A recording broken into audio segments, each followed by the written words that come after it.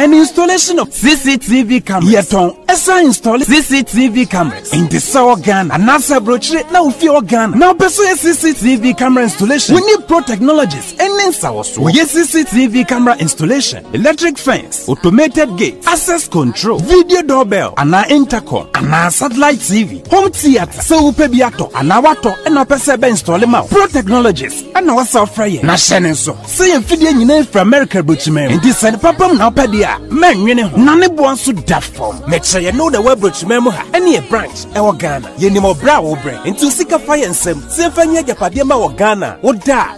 Na near Tennessee, yes, general construction. So we brochure no peso si fi Ghana. E dan plan bi o peso si. So wa sha se dada. Ana fe no peso si. Plan bia. Ye besi ama. Eno echi so here solar power. Ana bamba ho nsensem bi ade. Woni ye ni nsawo so. Ne sanso ye smart home. Abɛ fon fidie bi o peso hyehyɛ. E wo fie. Ana wa twuma mo de ma wo. Woni ye ni nsawo so. We are just a call away. Ne sanso wa dan de ma han. Ana ofre brochure bedu Ghana. Na wo pe full house, room, ana apartment ahan. For short term and a long term, ye be mo biani border form. Now bamba hon sem die, man wene ho. And na ye interior decoration. So wasi fie na wie, and na ye si fie na ma no. Ye sign decoration, ye be sie fie and now office or e dia ma. And we so ton fidie bi, na wo ho ko first install it. And now the settings ye be ye e dia ma. E wo Ghana, ube hu yen. Wo mre fra denta, e di wani ache dodoa. Ube hu ye e wo ahye. Ye ne Emalin Pharmacy, and what the same building. For information or WhatsApp 401 75 70 300 and a plus 401 6992 254. Pro Technologies. We have the solutions for your security and home entertainment needs at affordable prices.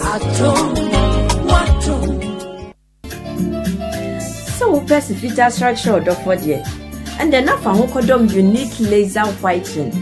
Unique laser whitening. Our toothpaste was from Kwan. So did you choose here and ma was seeing a feature. Na a feature no so no. Na eyi enkaboni bio wenu bia. Any tea stains, coffee stains, smoking stains bia. Unique laser whitening product. Ebe yini nyina free so ma kama. De onya ni se product ni ubetu so. Na odi egu o brush no so. Na de chuchu usini so nyina kama. Uwia enhuru wenum. Jana wenum sa. Into contact Unique Laser Whitening. I was 079-9979-2330. Unique Laser Whitening. Or say Muni Seso. Penny for bibi wo wi asenti ne da ne atopnum na ne pabone fonti e wo se mo bambo hu hia na ne papa mu de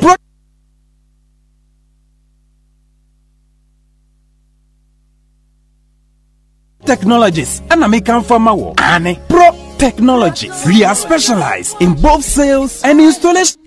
Na me microphone no me rough me cheche mu nyina me cheche am. O see Unique has changed you. Unique laser I said was sound.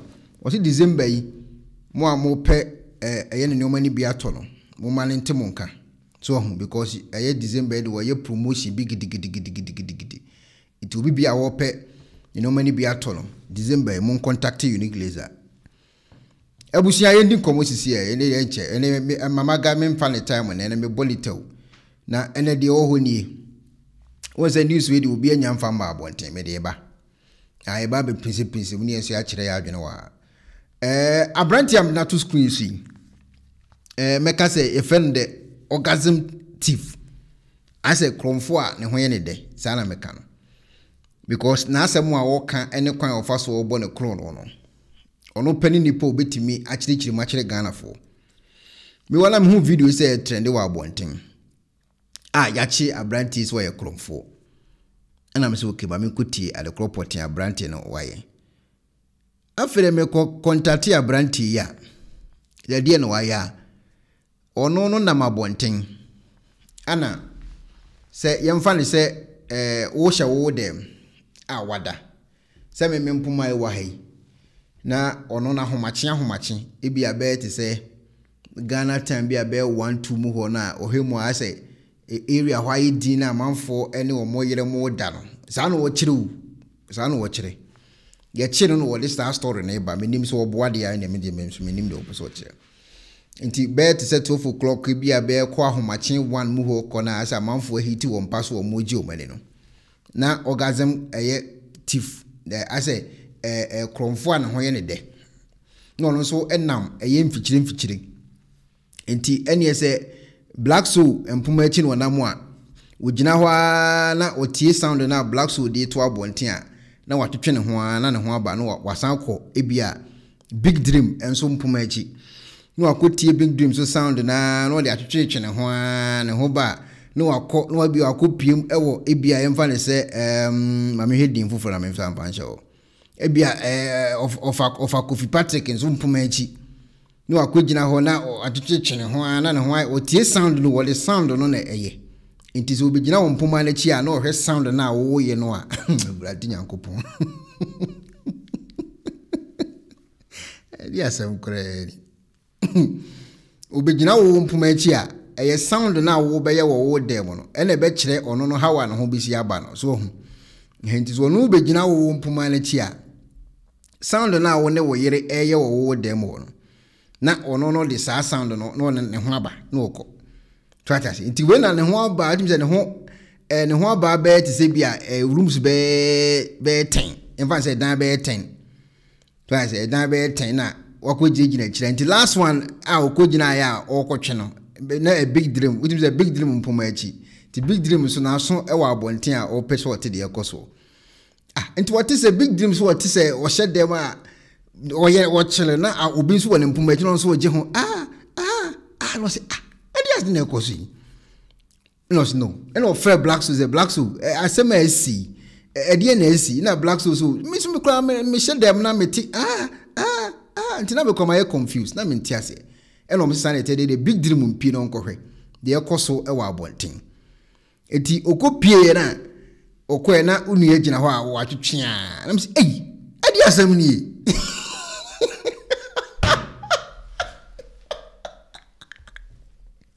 adi asam ni adi asam ni sesen na waso ho ano match na wonam kofo pumachi utie sound ekoso obi dem na wo watwetwe na wo ho aba na okọ we are doing that. You the orgasm thief, our baby Morgana, no news. I are a hosempa.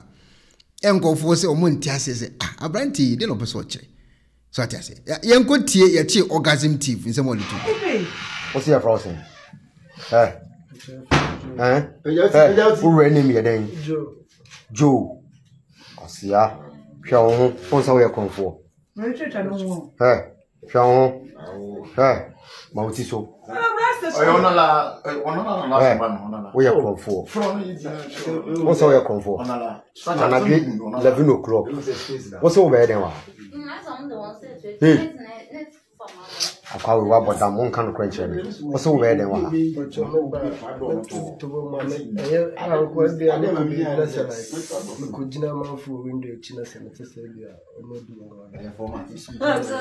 Kasakasi.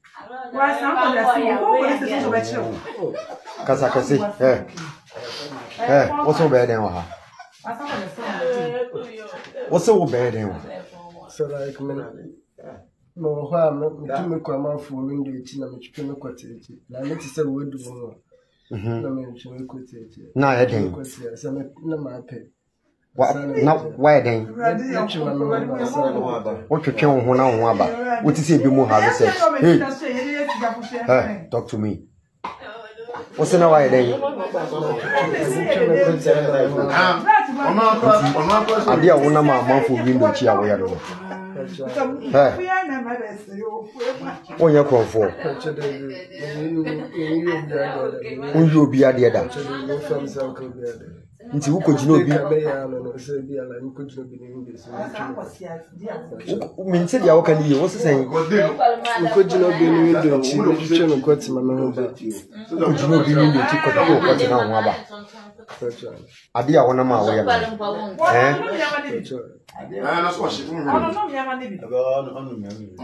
wa bro fu di den Patrick there's a Patrick for Musuman no one Joe Patrick. What the mammy wrong name? I'm a new coffee. It is not the orgasm thief, and I need the abitum. You find the orgasm thief, or no the Ghana honor say, oh, Pebemo, Betmafu, Biampume, Chaman, or your number one. And he say, oh, China, no, I chimachi, be a macoche baco, black soul. makotwe baako eye big dreams ompumachi makotwe baako enso we bia eye Felicity team group ompumachi ana makotwe baako e bia o bia Richie empumachi nti even the orgasm thief as a kromfo na ma ne ho ba ni din no ono so ya de anipa Ghana na experience ono so e de aba Ghana no nti se obekọ ashawofo side de ko Jimmy kura so obekọ eye akotua sika no ko Jimmy kura on de free ogina obi ampumachi na otwetwe nti otwe e bia okokuma se betima twi kuma se be 30 so ogina ampumachi no ape ogina ampumachi no akope duma wo so wona mu awudi ara and say ya chi no the orgasm thief nso dia ono so odi aba betu dwan enya de obenya HIV onya STD da onza moka je say bibia ne ho ebetu no na brabum on de otwe pesa it depend window na ogina chiri no any sound na efiri ho ba no ena ma ade nitimi ye adwuma muti ni ba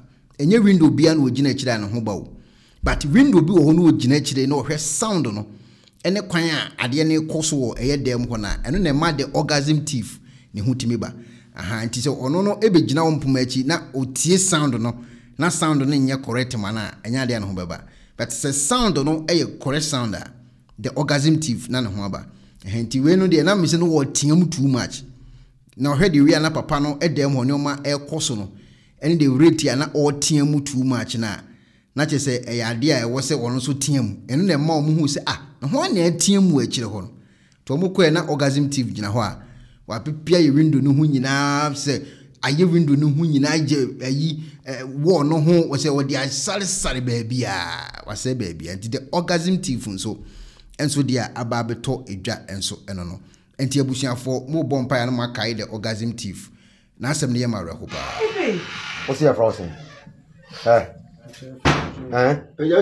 who ran him then Joe osia hwa ho fonsa we konfo Mauti so. We are comfort. What's all your comfort? And I get 11 o'clock. What's all bad? Hey, I call you up, but I'm one kind of question. What's all bad?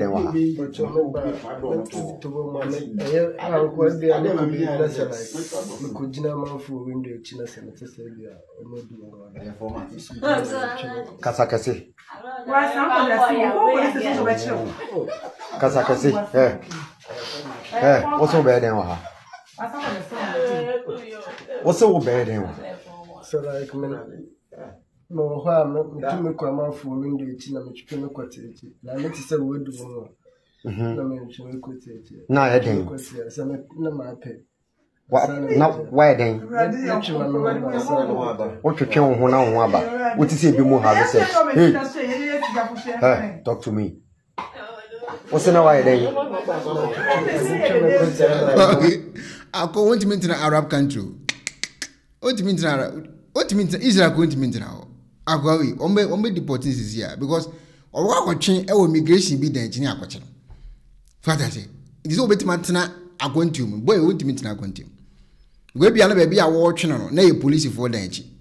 Oh, you what watching? What do you mean? Na buchiri. Nti ono de just one man tena Ghana wa. So one man full player dey asembeba. Obema Ghana nye din bone.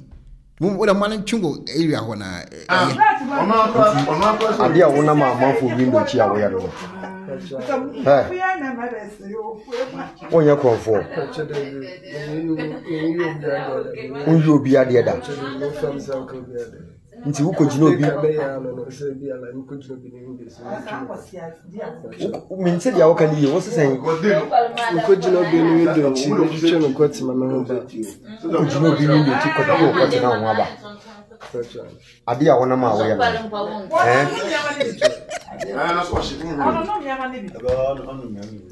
wa bro fudi de den Patrick for Musuman no one. Yeah. The orgasm thief. What dear mommy wrong name? I'm a new coffee. Mautiso. Okay, enti abusianfo we de me kofa ye wa bonten e de bremana Friday enti meji money kakra and the orgasm thief ono so de odi betu dwaro na Salifu Amoako eba no se ya ye ka se wakopiem e wo court juvenile court okopie mu ewo ho na okopie mu ho no update aba ene say oma remand akora no ya remand akora no ama sese ya ye ka say obetimi asan akọ court biem nyankopon eboa on the 7th of November eno obesan akọ court na sese ya ye ka say ya ne Ghana passport ene ya na American passport e de afini nsam ya sa no mani nyina no mo expect say Monday onfa sa nkrata ni mienu emegu eye court tin komoni pa ndi Salifu Amoako eba no case no ene okọ court nanso ne passport ene Ghana de ene America de no odi bekwa akoma eye court nyameboa on the 4th eye Monday odi kwa akoma court na emum ya remand no say onko pe bintina on the 7th near sand na ba court woni atoa case ni so na de tie nie won say opapa no asem ne kura na ye nyankan ne ba na asem no wadi nkan prepare eye court kire because media no ho ye na himburuta it won wadi nkan prepare say wa de ne ba ne beto abonten no ope wo kura ache wodada it won wo ba abonten obeka say court enhye mmra ma obi ambo ne ba ne din ma obi amfa ne ba ne picture nto ba bi ne ho ahwan no okopie mu wo ho no sese akopie mu wo court na emra no ne say wo court no gise court ediwie ansa na yetima bia ni wunye obi a oye papa a oye opemanso ana abusuo mo pemanso a wode ne ba oye juvenile no nanimu ba sisi na obetimi de wakọ court papa na amu no oye hungry lion nani abre etu no efi na ekoi ane bana tima akọ court ayaro man na ni brabre no wa de ne ba picture beto abonten no obetimi de wakọ akogina mranim so ati ase gise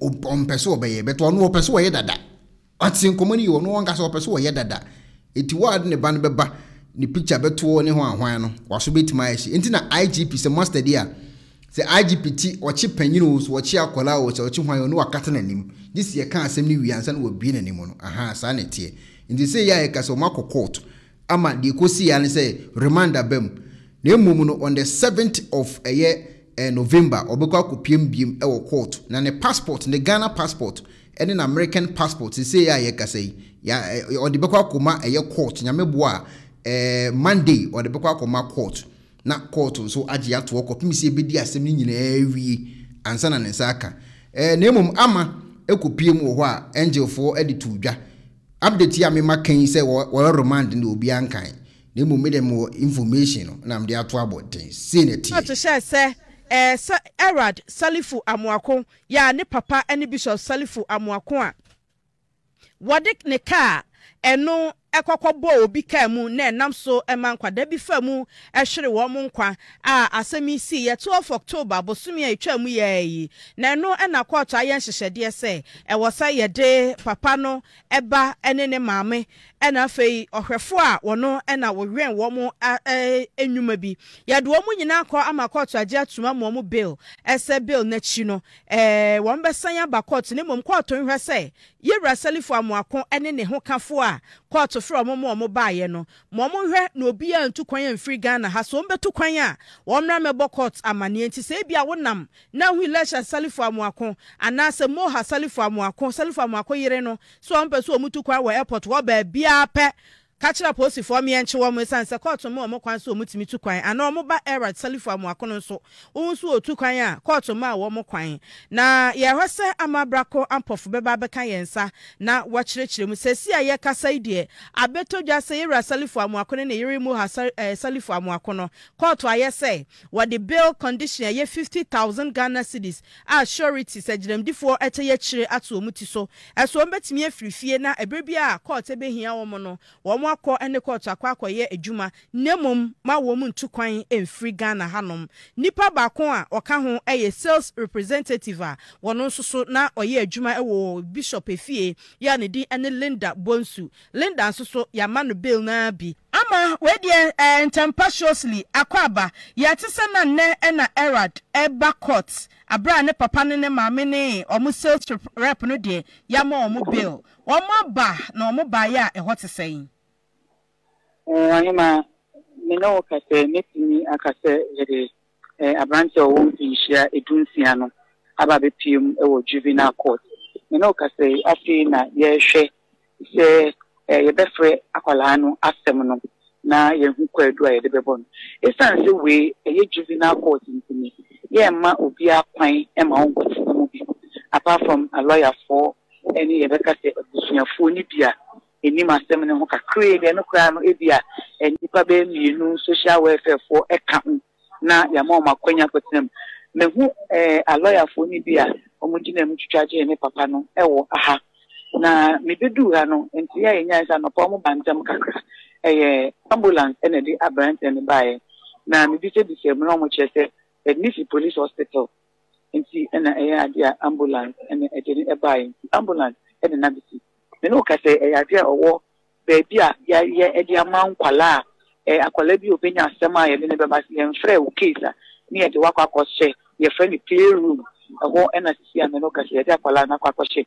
me ni kusua ehu abrante America ne ho asemi se ya baneji ne ho se plaster tare ne baby obia ehu at now but make me confirm say ye the abrante kuma won tinshia edun tia na ba be mo court for the first time a lawyer for ha council and a social welfare for assembly crowd and an MTT before it says a car accident MTT before and a member investigate and so around young friend as seminal as at the young and all they will do our training say the medical camp I am a fast and some joyful aim to me and one with them my main count if we now on will be a new point a branch in your body radio so na TV studio and say will be also in phone to TV so na say radio studio that's the assembly officially and yaba be PM court yes section 3 of the Juvenile Act na say obo akwala ni din e wo TV so radio so and na social media to our here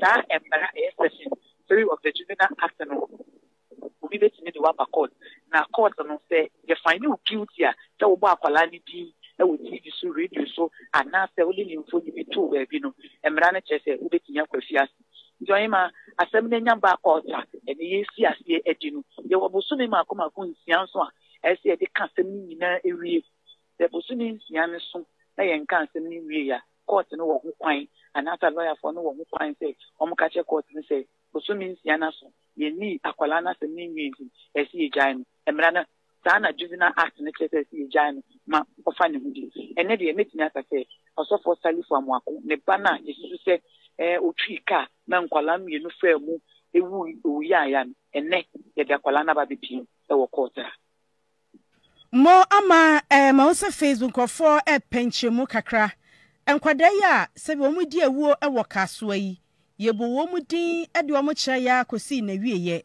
se ye de ya mfanto ho a won mi say yese sakoda we do boni di a wafom mra no ensonso ne ben ne wom ayi ma me das pa ni atie mi say kaso ankwala mi no na sem no obi o follow me report from day one obi o tie media report ni ye pa no e be gia tum say obi at no point na me report ya me bonkwala ni di eti amra no emfoni a ye di tu dwa no kos emfoni a most times omachi na na ye di tucha we kokot na me twamfoni bia ba omachi and say so de omanim na no krampo no meka say obi na emfa ye nko court nti na ye de ne ye no emra no sa na eka de du ba bia na se ebu ye ne aguso na ta ka so ankwala no kra asem emunchire mu ankasa ne say ba ko no wo mu wonfinhia edum wotwe ono na oye juvenile no minor na se beka say young offender eni no kra enko high court na se ka ye ketwa ne nko asa no 15 years na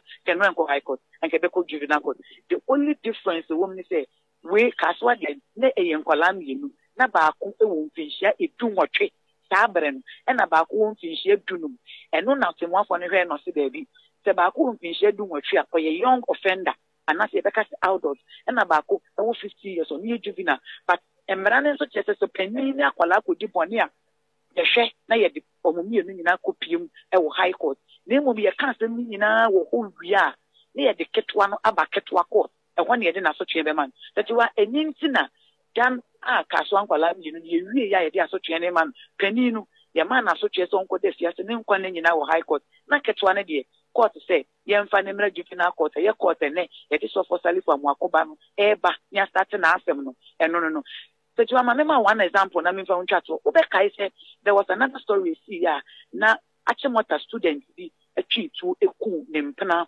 ewo ni fie bra ababa wa ne kwasra no that case no yamba kwala ni ginda yamfa ni mfoni antujada bosumi nsia ne so ani ni asemi nwie na lawyer for ba court be catch court nti ni asemi nti enya brand me no ka say that case no anko bebia yeja brand na so wogana house so ni Ghana obi ani so that is the difference Facebook for bisa enye se eye so for Salifu Amoako benti ena yempese edi ni tin betuja na se ebebo yedi ni mfoni betuja name sa na mra no eka sa ena mra no eka.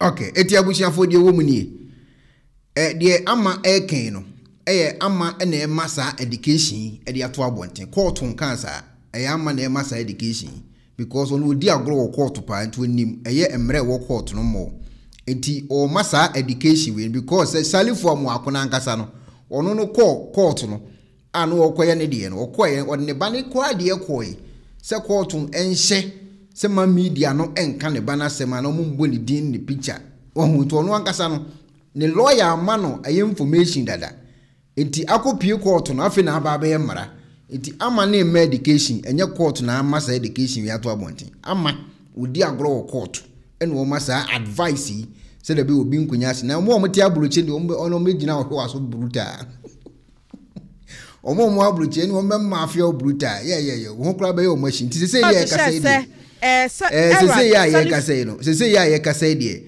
ne ba no o remand obeko eye back to court on the 7th of November ti komoni pa ya man remand ana afi so ne passport eye Ghana passport ana ne passport eye American passport so ya je from nsem omo papa no so ntimi ntu kwan kopem se cases we nyina atu bitwa enti ade e da omo so sisi ya ye kasa eno no currently asemo e da ho no enti Salifu Amoako ba no de sisi ya ye kasa no owo eye remand ne passport ene ne Ghana passport nso yaje odbeko Monday e de akwa akoto court wo se bam kopem se e be di case na wie no ontimi entu kwan ana afi nso se de omo kan ye no se case ne e wo court wo for 6 months ya eno so wo ho kwan so omo ko na omo forget case no etimi ye so me di case we before within 6 months se de be ya akora no e judgment na wo se ne nsaka ne sabeka ne nkwada na omo ewuye atofuwo we no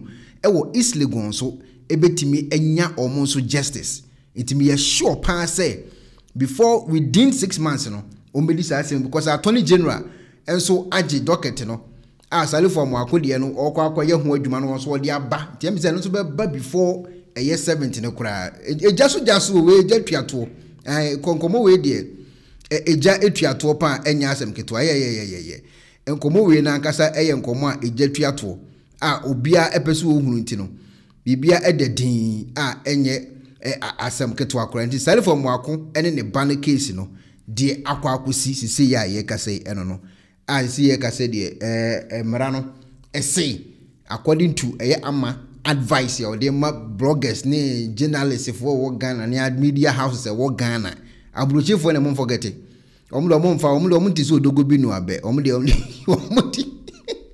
abrochefo ne de mo forget wo mkra omdo mo check mo ne mo juvenile na hwan de mo mfa mo what I say omdo mba beka etinu Ghana fo no de sa information be hunu omo kase pa to obi wo Ghana no person wo kana asemu a ene de na so be hye ni din ni ade ko papa na nkasa no ye hungry lion no ni bra abroad da mo horo wa be di no agwan ho be head wa papa wa no so what I say e bia o programs anka wo so okoye me hu ni poster bia e da ni Facebook page wa emsen ko no obi ko ye program wa abrochire itize ye ga so lo timi to ko ni bra brero size December eze wo sen ko kwa ma no ne eko bosho su ni ade no so nya payo kakra le be hwefi size ni nyina no ate abesi Ghana wa waka kronim jisi aka cases we nyina awi it wono nam wo nyina ni bra bre no de nam Ghana ho wa be di ni ho agoro no I hope be cheware wo sa kru no so di akosi enso eno no efa Salifu Amoako ene ne ba no case no so eho eno no mama gabeba life sisi e ntimi mpese meche me wo just 10 minutes pe me mpese meche mo just 10 minutes pe obeti ma frɛ na wo de wadwen kyira ba 2 programs pe na me de ba ene ye be hye that national diagnose ni yi na mum no update wo ho a wonte ye se ne ba na passport ye se on famra Monday ene remand ye de ama no ene obi anya nkan sa na akwa akosi sisi ye sa na asem no ete na mum no ba comment section Sherry was ayeka ohima eye Kyei-Duah sese ayeka aduana batin o say thank God for this news ono so do tro e de buy no ana afen so eye comfort Kyei-Duah say justice for the girls ono so do tro e de buy no ana abeta o say open the lines me a few seconds pe obaso na bolitew black so was see a corner about justice must be done. Yes, we have mental problems in Africa. That is why we can't even control our waters. This is interesting show. Also do throw Eddie Eba and so I don't know. And I feel so a Patricia Boachewa and so I was so and I feel so Big Dream was say we will mention his name. Big Dream they also want to assist still nobody ding. I also still nobody ding. Patricia Boachewa was yes a corner but we don't care about Salifu. Also yeah more broche for the end the atia what the atia for so was aside but we bass one leja or body till be time we so akra abeta o say fasimi e mo ho edin futuo no de ama omo media houses eno ano but ye mfa na ho me donyame of twini mutai de bia so ba ye the doctor's report no any akwala no timi pie free car ni mu a sorry majestically no eno ne e be analyze omo yaro no mugu Ghana ho akwala she ente se hwesto kwa papa ni lu ni ho hwe ni compose hwe ni senyo nanti esi fasebre no ho na em so ebedu ma bi wo be hunu Salifu Amoako obeye mre emma ne be kekere na mo be yemre because I say no full see obetimi de akaka bensam ni kokoti hwe V8 nkofo tight ni offer nkwa etwemu o mani so wona mo koso atoto tight ni offer mom ene December de be bon sanya Johnson ba akoko ni koko na asi onya payo onya sika onya Christmas bonus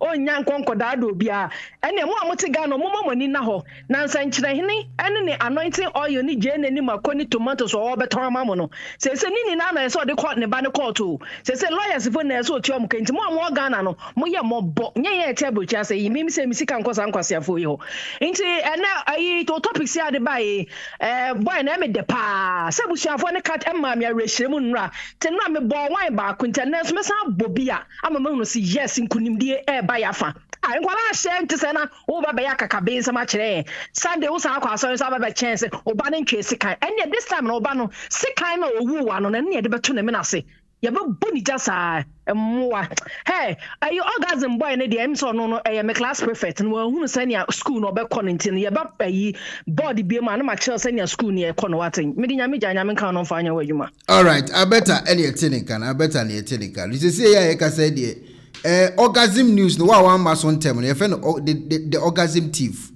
eno that ye fe the orgasm thief ono de otegana no ko efie to fie eti obegina window echi no tie sound na wode to abonten na wode eno atwetwe pepe eno na watwetwe ama sese wakotwe ape e wo bi dan echi ma yakwa akwache no because no mote sound na nipa no eye wa abonten na no woden enti omo yese no wode na asi yenkwa ye dem ho omo bie window no omo hwe ya unua na bia ye dan ne hu nyina the orgasm thief ono so dwumadi a wote Ghana odi no Patricia Boache was a better from Paul.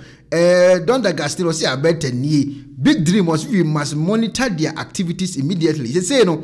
So who says Salifu Amoako nam airport wa me pachaw. Ubetima free police. Who says Salifu Amoako yere enam airport wa ubetima free police. Who says Salifu Amoako ni made nam airport wa ubetima free police. Who says Salifu Amoako ba nam airport wa ubetima free police. He say ka say jise ye wie asem na nsa no mafu plane. This is a real seven. Omo passport no be bia ya giflo mo sem obi ankotena dem na omo hwe din ma court ndi asem ni wie ansa na omatimatu Africa Ghana ho impensem hunu bia na emu papa na ni brab na obi won ya je ne passport ya je ne passport o ya je Salifu Amoako passport ye ne passport etu ono na mo na ni abre no na mo na ni oye hungry lion wo be di papa no agro Ghana ho ade akọ we be jo no wajwa bruta because asem no onim se be kon se de ye kono no e no hwe de rate anka omodi akua-donko de ne bebom ne yanto me be kan se case obi anto what I say ampani ampa ni nuane ampa obi enu a wato akua-donko case no e kona ba abekire na adwen se sa akua-donko ene ho ahwaye nto ampa obi enu woto ye enti case we ya na ebeto enti wo hwe de rate ya yesi ato case we ni yedi hu nkomo na wa betwintwa na akwa mo Ghana woro Wa me din twa papa la kwa mo Ghana ade odi be gyawo no. Me kala kwa de akiro. Enti ne ba ne de no mo se wote Ghana na so wo he fan the picture antoro. Wote Ghana na de papa picture ko ne ba ne picture ko to no wote a on. Court ni judges ni lawyers bi wo de be bounce wo station ho no. Ahwe wo be gye ho me na wo rof. Yeah. Is it any abre wana munya wa hiti no wana bo pense muhunu bia. O pense muhunu bia wala bo le wali wa hiti. Eti yesi ye betie de court woka. Ni ahwe de ye be call no se de ye call se court kase ye nkwa ne ye ko. O kase ye nda ne ye da. Ye di akire 24/7. Obi ni wa okoto akuyado nko case no. Ye beto aye za case we. Ye beto aye za case we. Ti. Eti abusuafo se de be din kan editu ja mama ga ba life. Me na daje enti mo fanche me se ne mama mo amfili anche wo de kina me be diagnose case we am mate ase pa ba dem di twato mama abranti oda case su ye frɛ the orgasm thief the whole Ghana upo obi wa ye kromfo an ho ye ne da wo ya abranti we obi a obetimi awia no aswasan so sebe wape ye sa abranti we Onam window to window, or check window na sound on ebano, and or the bokro no. It is a be our no yere da with them, na or yere a home air sanenwa, na se ensania, a branch and aji, a window naji. Go jina big dream window a chia, a sound different. Ukujina black so window a chia, sound different. A dependent sound on ebano, a better window as different sound. It a dependent sound in ebano, a whole chrono, and I know. Ayara hosempa abusuafo wo de emfansi what's your frozen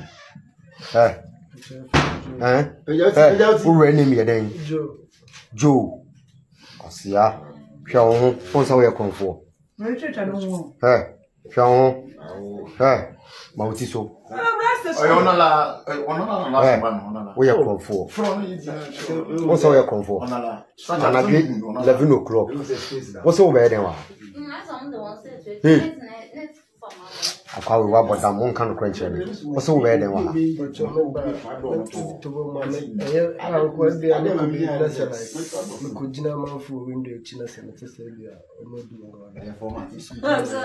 kasakase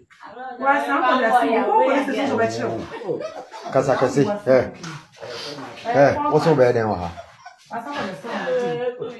o so we den wa so like no ha me kwa mafu window echi na mechukwe me kwate echi na neti se wedu mo na me mechukwe kwate echi na e den na ma pe na why den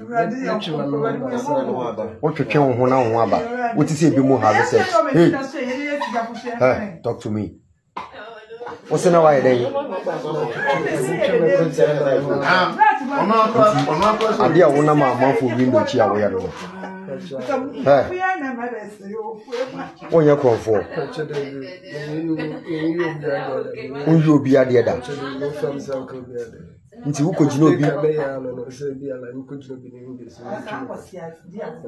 Minse dia wo kan yi wo sesen. Uko jino bi ni window chi ni twetwe no kwati ma no ba. Uko jino bi ni ti ko kwati na ho aba. Ade a wona ma wo ya